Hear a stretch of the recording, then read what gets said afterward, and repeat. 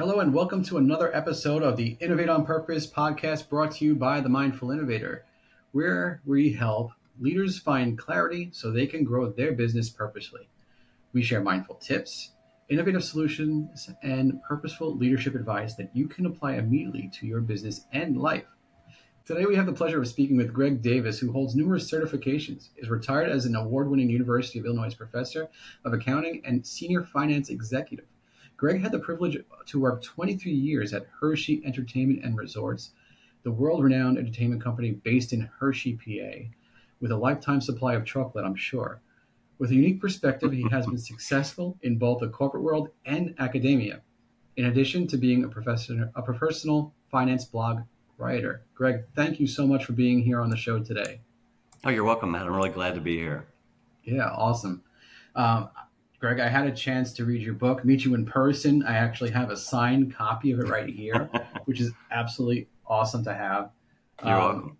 This is a great book, something that's helped me on my journey. So I just want to personally thank you.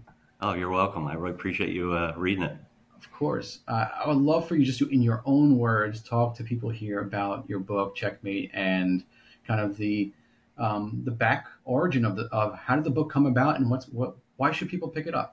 Yeah, great. When I was a professor out at Illinois for 7 years, I really had the opportunity to meet a lot of students in a one-on-one situation. And I think it was in one of those coffee chats where I was having coffee with one of my students where I was telling a story from my career at Hershey, and they were just soaking it in. They were loving life, right? This is great. They had a lot of nuggets there for them. And they basically said, Professor Davis, you should really just write a book so that we could all share in some of the experiences you've had. And that was the genesis for the book like 6-7 years ago. And then I waited till I retired till I actually had, in my opinion, enough time to write a book. And so that's really the genesis for the book. And I really felt the timing was good because in 2022, when I started the book, we had just come out of the 2 years of the pandemic. And quite honestly, a lot of people were unhappy. And I thought maybe a book on happiness would kind of help my readers get through some of that post-pandemic situation. Yeah, and that's so key. Definitely, there's a lot of burnout right now within, in the United States, and I'm sure world as well. But just huge on the burnout issue. Leaders not sure, are they in a place they want to go again, where they want to be, and figuring out, what company can I work for that I will feel better at. And a lot of people are turning to I'm going to open my own business. Yeah, I might know one or two locally here that are deciding to leave the corporate world all to find that happiness. It's so important, and I think the book is very timely. Now, Checkmate is an acronym, right? So yeah, it is. I kind of developed some of my themes around that word. Plus, also obviously, there's a lot of analogies throughout the book to the game of chess, which I absolutely love. But just to talk about the Checkmate, the C is for career change, and I'm sure we'll talk about that. Mm-hmm. As we all know, at different levels of our career, we think about making a career change, but they're hard, right? That's a hard thing to do when you're very comfortable in your current situation, and sometimes it's easier to go day to day than worry about that career change. The H stands for happiness, no surprise, in Checkmate, and I do talk a lot about things in our crazy world today. There's so much stress around us, and we see the daily news, which is typically negative. We need to make ourselves get outside of that rut and make ourselves get in more happy mode. The E in Checkmate is ensure that you have quality time with your family, and that's the very first chapter in my book, and it's probably the most important in my opinion.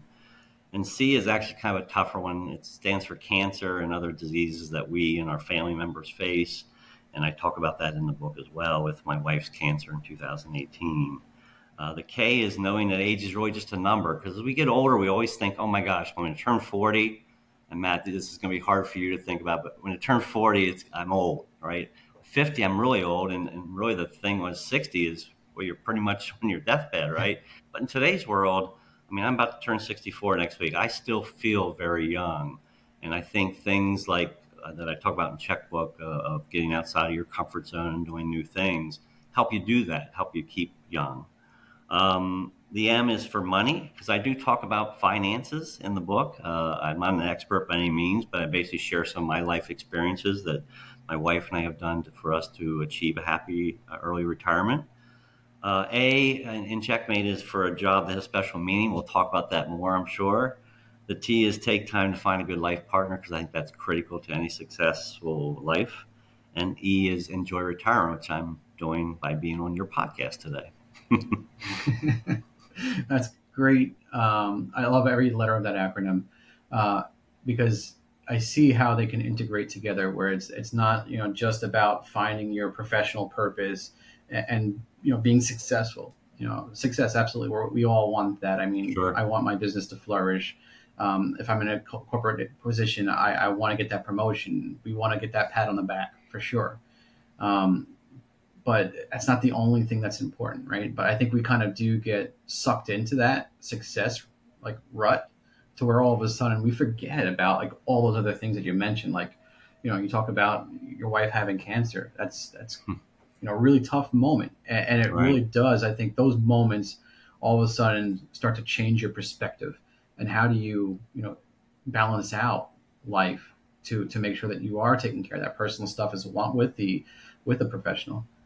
Yeah, that's a great point, Matt. I've had a number of people who have read the book, and this is an interesting comment I've gotten from them is by reading my book, they've realized that the pandemic changed the way they, and quite honestly, pretty much all of us have viewed our work, right? I mean, I think prior to the pandemic, it was like work, work, work, and then family and other other fun issues kind of secondary and tertiary to that. But I think the pandemic made us focus on, are we really happy in our current jobs? And a lot of us aren't, right? I mean, all of us are not. And thus we've had a tremendous career change environment over the last 3 years. And I think we're still in that to some degree as people work from home and are moving back to maybe the office environment they don't care for anymore. So I think, to your point, I think the pandemic has really changed the way we look at work, and maybe we change our value system a little bit, that work's not that you got to go do that, number one. We should also be thinking about family and other more enjoyable experiences we can do with others. Yeah. And Greg, you mentioned like that, finding the happiness in the work that you do. Can you tell our audience a little bit more about where do you start like to find happiness at work? Yeah. I'm like in a job where I am not happy. The boss is always breathing down my neck. I feel micromanaged. Like, how do I get happy? Yeah, that's a great question. That's not an easy answer, right, for any of us. But I think what's important for us all to realize, that for your listeners, is sometimes we have to kind of step back from that day-to-day activity and just truly understand, am I really where I want to be in my career? And maybe we've been at a job 8, 10, 12 years, and we think we're kind of stuck in that rut forever. And I'll just give an example that happened for me, and it's in the book, is that I had been at Hershey. I worked for Hershey Entertainment Resorts, phenomenal company, one of the top entertainment companies in the whole world, quite honestly. It's a world-class organization. I'd been there for 23 years, and I was starting to think, as quite honestly, some really life-changing events around me were happening. A really good friend of my wife and I's died at age 48 from a sudden heart attack, and he worked in the company as well. So I found that that kind of reset for my wife and I, she was a busy pathologist in the medical world. She was working like 65, 70 hours a week, and I was working crazy hours as well. And I think that reset from our good friend Frank's passing at age 48 made us reset and think, okay, let's refocus on what's important in life, right? I want to make sure I'm doing what I need to be doing to make myself and my wife and I happy. So I think that's what we have to kind of inwardly do. And it's hard to do that when you're in the day-to-day activity. But at some point you have to step back and say, is this really where I want to be? And I made the difficult choice in 2013 to leave Hershey and quite honestly pursue something I've been doing as a part-time person, which was teaching in a college environment. And I think for me, Matt, that was truly what I'd say was my why in life, right? I mean, you always try to hear this crazy term, what's your why in life? Mm-hmm. But it's important. I think you have to figure out what are you good at and where do you bring the most to the table for others to benefit from your experiences. And for me, it was teaching. Mm-hmm. And so I think I left an incredibly positive environment at Hershey, but stressful also in a lot of extents. And I left that in 2013, and then in 2014, I finally took a teaching job out in University of Illinois in Champaign, Illinois. And that was a really tough transition for both my wife and I, because we basically uprooted from our roots in Pennsylvania, moved 700 miles to Champaign, Illinois, to to a job I really didn't know how I would do in a full-time mode. I'd only done it part-time prior to that as an adjunct. Mm-hmm. And secondarily, it took both my wife and I out of our very comfortable jobs, which were quite honestly well-paying jobs. And it was a tough decision to make. And quite honestly, there were a lot of skeptics around us, friends and family, who probably thought we were nuts, quite candidly. But it was a tough decision, but we never looked back. It was a very good decision for both of us. What was your response to the people that looked at you like you were nuts for doing it? Yeah, it was a tough response because I'll be honest, I had some really close family members who would say, "Oh my gosh, Greg, what are you thinking? You and your wife have incredible jobs. You're very well entrenched in the central Pennsylvania area with lots of friends and family. What are you doing to uproot and move away?" And my comment was, we're actually looking for more happiness in life. I mean, my wife was very stressed in her medical job. I was fairly stressed in my high level. At one point, I was a CFO for our organization for 18 months. And it was a very stressful year and a half for me. And so my answer to them was, we're trying to seek out happiness. And the money is, we all think about money as the only thing that drives us in our careers. But as I found out as I got into my 50s and so forth, and my wife and I both realized this, that money's not the only thing in life. I mean, you got to be able to be happy to enjoy what you do have, right? So I think our answer to those skeptics was, we're searching happiness. And as people saw us then throughout that 7 years evolve into a much happier couple. We were much happier when we came back to family events in Pennsylvania because it was such a special time for us to come back to those. And I think that's a hard answer for people to understand, but I think seeking happiness was the key for us. Mm-hmm.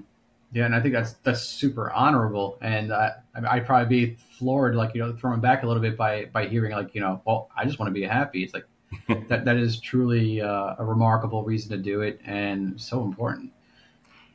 Now, you mentioned also you have to take a step back out of the day to day, so you can recognize this. Unfortunately for you, it was your friend. Right. 48 years old who passed away, and it's usually those life moments where we have those reflective times of okay, am I really where I want to be? And it was a wake up call.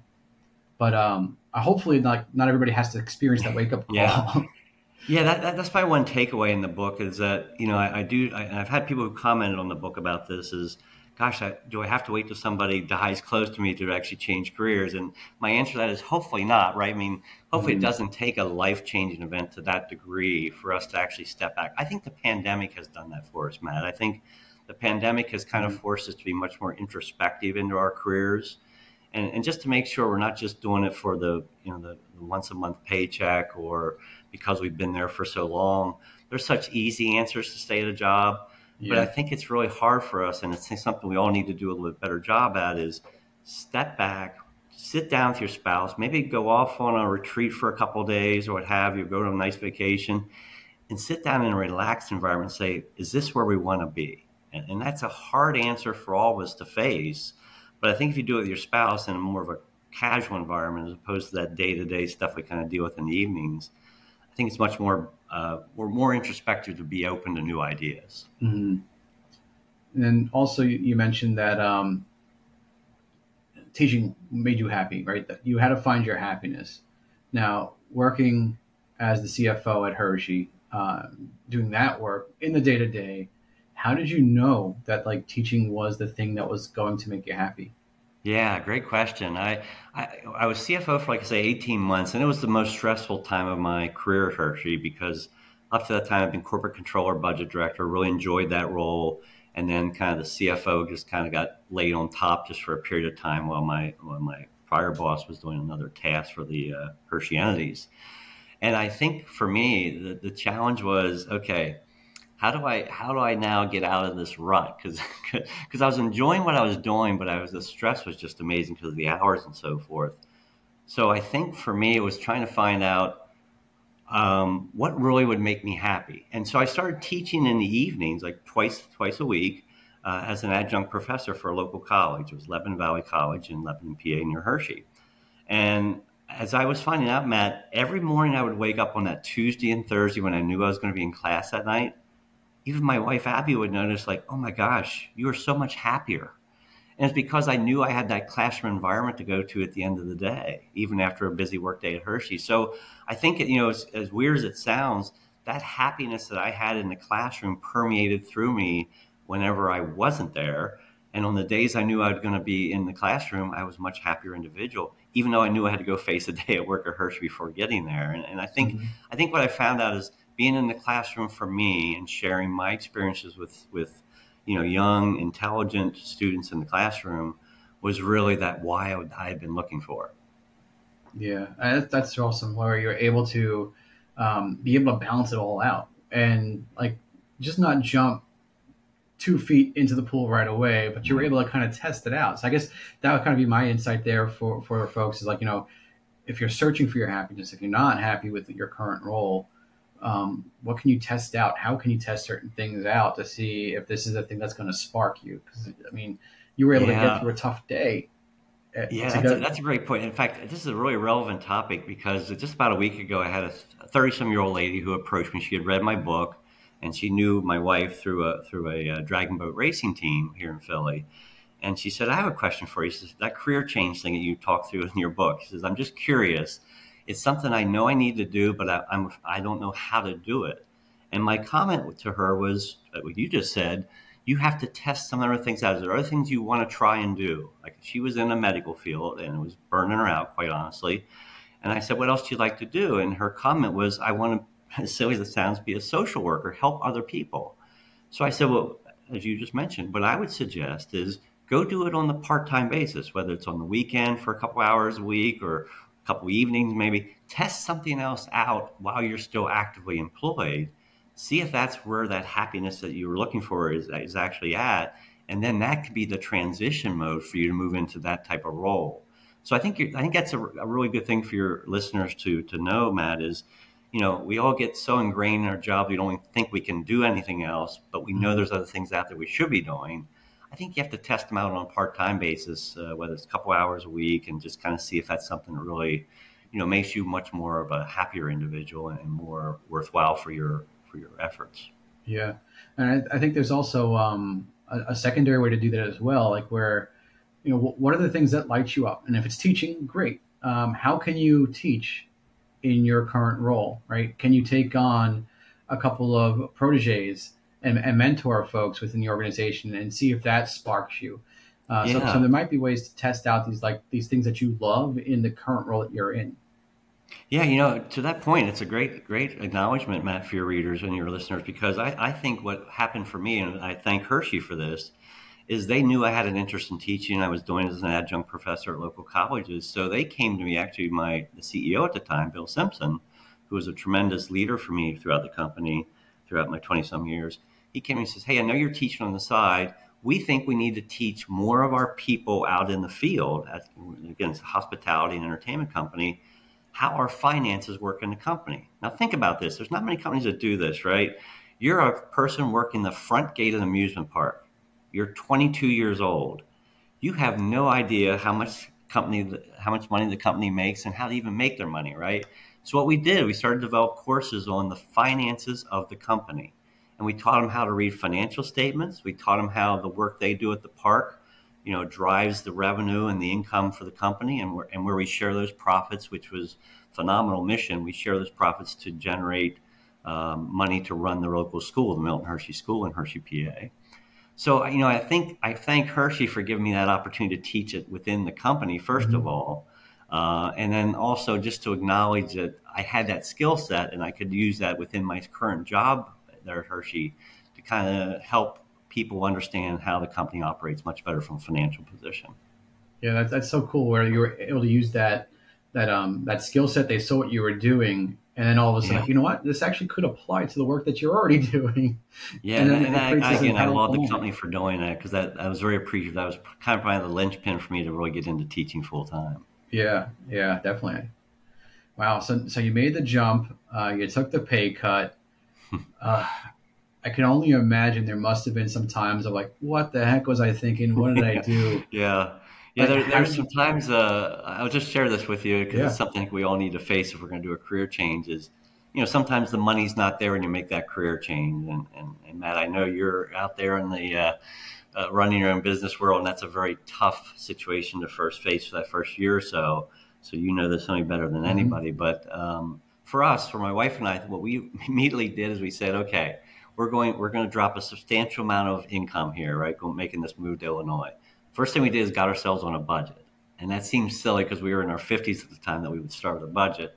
But that was very useful for us. And I talk about that in the book, where we do something kind of silly called budget or money dates, which are monthly. Usually end of the month, my wife and I go out to a nice restaurant. We always have wine, something that makes it much more enjoyable. And we talk about where we're at with our financial goals. And at the time when we first made that career change, we were literally looking at our monthly budget and say, okay, why did we spend $200 more than our dining budget would allow? It's pretty nitpicky, quite honestly. But I think that process helped us to realize, okay, we're working with less money. We just need to adjust our lifestyle accordingly. And that's not easy for a lot of us to do, myself included. But my wife and I adjusted that first year pretty readily, because you kind of have to, right? I mean, there's not a lot of choice, as you know, being an entrepreneur. So I think that's something, your listeners, it's important for them to know is you can do it. I mean, even if you're currently accustomed to a nice salary, say at $125,000 a year, you can actually live on $75,000 a year or $60,000 a year. We cut ours more than half, quite honestly. So I think it can be done. You just have to make sure you work through it. Yeah, if you know at the end of the day that's going to make you happy and that's the direction you really want to go, you tried it out for a little bit and you have complete conviction that this is what you need to do, and that's it. You just do it. I think you said that really well, though. I mean, I think my wife and I were like, okay, so we're making less money, but we are so much happier because we were spending more time together. We were doing more things together. We were going to play different sports, which we had never done before as togetherness. And we did a lot of bicycling and so forth. We were University of Illinois, there was football games and other sporting events. It was just amazing that the time we had freed up, even though we were making less money, it was a much more fruitful life for us. I bet. So you went on money dates to talk about all the different finances. I'm guessing. By the way, my wife hates those. Most women will not care for that idea. Yeah, I have not pitched the idea to my wife yet, but what more can my way up to? Slowly, Matt. But like when you start thinking about those money dates, like how does that get structured? So get my glass of wine, we sit down together at a table. Like, what does that money date look like? I'll tell a funny story. I had a young couple, a gentleman I worked with, Mike Aiello at Hershey. He decided to try this money date with his wife because his wife read my book first. She went on a beach retreat with her female friends, right? And she sent me a picture from the beach and said, "Oh my gosh, I love this book. We're gonna start doing money dates in a week or so." So Mike was my good friend who had always done the finances for his household, as quite honestly happens in probably 75% of the U.S. households per my research. Most of the males do the finances, and so they had their first money date, and it was very uncomfortable. But they went to a restaurant, ordered a bottle of wine, and he started sharing some of the numbers like savings and so forth. And it was very awkward, they said, the first time, but now they do it every month. And now they're to the point where, for example, she's in a situation where she's been in education for a number of years, and she's now thinking about a career change. So where did that come up at? In their money date, right? Mm-hmm. I mean, she approached him and said, "I'm thinking I need to move away from education and try another field." So I love the fact that they took the money date concept, and now it's not just talking about finances and money, it's talking about things that affect their life, like a career change. So my wife and I do it. Sometimes we go out to a restaurant, and sometimes we just do it right here in the condo. We live in Philly, Matt, and just kind of make it simple. But we always, seems to be wine is a central component of being a successful money date. That would be one thing I would suggest for your listeners. All right, noted. Now you're working on like your budget for now, but also like, what do you want that retirement to look like, right? So it's like, it's starting to plan out, how long are you going to be in the workforce, and then what do you want your retirement to look like? So there's a lot to think about, but I like the idea where you're not always just, talking about the finance piece of it, but it's the things we're going to do with it, which is, right, I think, extremely important. I mean, I love what my friends have done with that. They've taken it to a further step than probably I even imagined, but I think it's important for us to make sure we have those dedicated time periods because, as we all know, we get so busy with work, with kids, and with other family issues that we deal with, that it's hard to really sit down and sit with your spouse and say, hey, what are we going to do in retirement? What do we want to do in retirement? And when do we want to retire? Because we kind of just keep working. Most of us just kind of work until we, quite honestly, a lot of times it's just physically can't work anymore, unfortunately. Yeah. But what I think my wife and I realized, unfortunately, due to this situation with our good friend passing at 48, was there's more to life than just work, right? I mean, that certainly is a big part of our lives and it has a lot of value to us. But there's so much more to life that you want to do. And it's usually with your family and obviously your spouse and so forth. And those things have to be talked about. They just don't happen magically. And so that's, I think, the key premise of these monthly dates, however you want to call it, money dates or budget dates, whatever. And there's an article in Wall Street Journal, I think just a couple of months ago, that a good friend sent me, that this seems to be a concept that's picking up across the country, that people are doing this more of a sit down away from kids and away from other people who kind of distract the conversations and just talk about things that you and your wife normally wouldn't talk about in the household, as silly as that sounds. Yeah, I think it's a really smart concept, and you do need to plan it out. I mean, I think you even say it in the book where it's like, planning to fail is failing to plan is planning to fail. I always mess that one up. It's a crazy one because it's so easy to get the plan and the fail messed up. But, I think for my wife and I talk about this in the book, I talk about retirement preparation. And I think it's important for us to realize that retirement just doesn't happen, right? I mean, I think when I was in my 30s, quite honestly, I had this magical feeling that at age 65 or whatever, I would just magically retire and there'd be a nice little retirement fund saved up that I've been putting away for years and life would be grand, right? That's not how it works. It just doesn't happen that easily. So no. I think it is something we need to plan for. And I think it's something we all need to sit down and figure out what age we'd like to retire at. And is that realistic? And can we formulate a plan that gets us there? Yeah. Yeah, that's definitely something that I didn't realize until probably about 5 years ago or so when I was in my early 30s. I'm like, nah, it'll work out. I got a 401k or yeah. To be honest, though, I've had people in their 50s who have commented on the book, Matt, and said, "Geez, I wish I had read Checkmate when I was in my 30s because, quite honestly, because of putting money away for your college kids' education and so forth, a lot of people don't even think about doing that retirement savings until they're in their 50s and." And it's a lot to catch up on. Yeah, you're always focused in on what's happening right now, so you don't really think about, I'll think about 30 years, and 10 years from now, but all of a sudden it starts to creep up on you really fast. Yeah, this is something I talk about in the book a little bit, but it's a scary concept for us, I think, as Americans, is we don't really have an educational system that helps us with personal finance. Mm-hmm. I mentioned in the book, I think there were up to 13 states out of 50 in the U.S. require that there's a financial personal finance courses before they graduate. And I think Florida was one of the most recent states to push that through. It's a great concept, but think about that. Only 13 out of 50 do it. So we just don't seem like we have that premise of a financial educational base at all. A lot of stuff we have to kind of do on our own. And, for retirement, we talk about this three-legged stool in the book where there's savings, pensions, and Social Security, right? Well, you think about it, and I mentioned this, I think it's 70% of the households in the U.S. don't even have enough money to spend on a $400 repair in their house. They don't have that cash available. So savings were not something we're real good at in this country.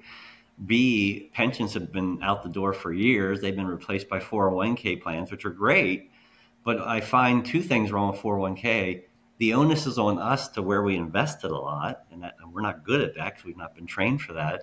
And B, a lot of people, and I quote this in the book, a lot of people don't even put enough in that savings plan for 401k plans to get the company match. There's billions of dollars that are on the sidelines because we don't hit that match.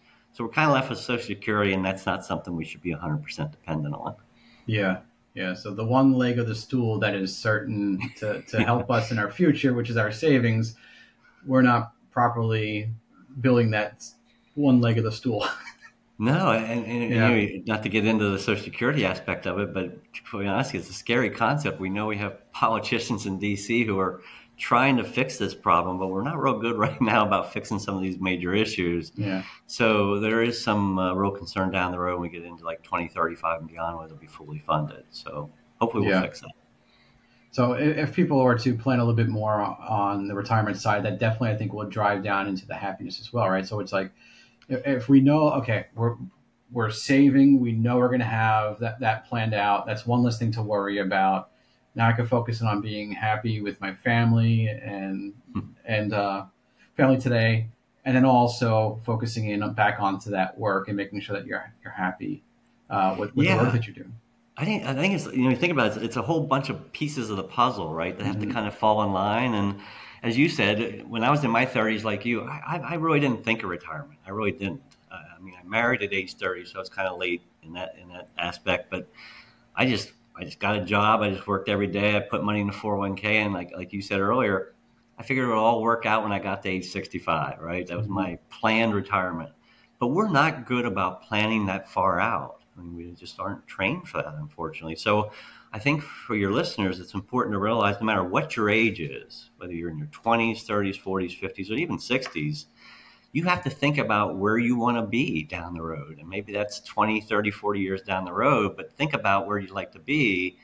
And for a lot of people, and you're perfect since you live in Florida, Matt, people think, I want to live in Florida. I want to be retired and live in Florida the rest of my life. And that's a great thing to think about, but it just doesn't happen magically. So I think we have to kind of sit ourselves down and think about at age 35, maybe I want to retire at age 60. Here's what I'd like to do at that point in my career. Maybe it's a second career that you'd like to envision yourself into. My wife and I, for example, here in Philly, have gotten very involved in social services. I'm writing some articles for another magazine. Those are things I wanted to do. And the book, quite honestly, was one of my retirement to-do list. That's why I knocked it off early, get out of the way. So I think you're right. You have to plan for those. And your listeners, I think, no matter what age, can do that at any point. But it's something you have to sit down and do constructively. Yeah, and it kind of goes back full circle to begin this conversation where we just talked about, stepping out of the day-to-day and really being mindful about, what's the trajectory of your life? Are you living that life's passion? And then figuring out, how do I start to build that? So I guess if I gave a challenge to the audience today, it's just to take a 5-minute break, just pause, find a spot to just be alone and really reflect on where you are in life and what are those steps that you need to take to make sure that you are happy at work, you are taking good care of your family, and taking good care of your future. I think it only takes a few minutes to really start to assess, to figure out exactly where you're heading and assess the situation, and then use Checkmate to figure out how do you move forward. Yeah, I think that's great advice, Matt. And I think the mindfulness part is something you can't quite honestly say enough about. Is, as we talked about during this discussion, it's not just going to happen magically. You have to mindfully set time aside for that. And I love your advice there. I think people, if they do set that time aside and maybe do some of your breathing exercise that you've talked about before, and I think this is in your book as well. I love doing that. And that's some of the things I do even day to day now. If there's a major, if I have a doctor's appointment coming up and I'm worried about it, I'll just sit down and meditate for a few minutes about how I'll get through that and how I just need to focus on doing healthy things in my life. So the mindfulness is really important. It's critical. Yeah. It's an amazing reset button for sure. But Greg, this is awesome. I mean, is there any last words that you want to leave with the audience? Anywhere you want to send them to learn more about you, please let them know. Yeah, I mean, I'd certainly encourage them to go buy Checkmate. It's out there in a couple forms right now. It's out on Kindle. It's on the paperback like Matt has in his hand. It's also out on Audible now. So you can buy it on Audible or iTunes for if you like to just listen to the audiobook version. And for me, I'm basically just at my email address. I hope to have a website soon. I'll try and share that with Matt whenever I do. Awesome. It will be in the show notes, I'm sure, as soon as it's done. So thank you so much, Greg, for being on the show today. Thank you, everyone, for tuning in to another episode of Innovate on Purpose. And we will see you next time. All right. Thanks, Matt. Take care, everybody. Thanks. You too.